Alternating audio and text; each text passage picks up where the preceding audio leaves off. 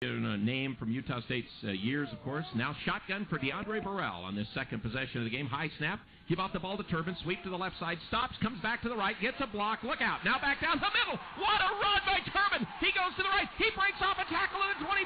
He goes to the 20. And he's pushed out of bounds at about the 12. What a run.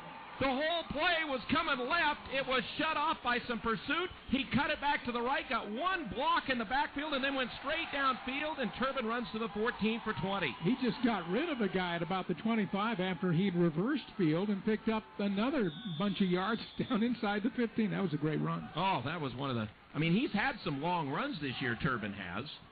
Again, he's had the 49, 48, 40, but that was an exciting 20-yard burst for Robert Turbin.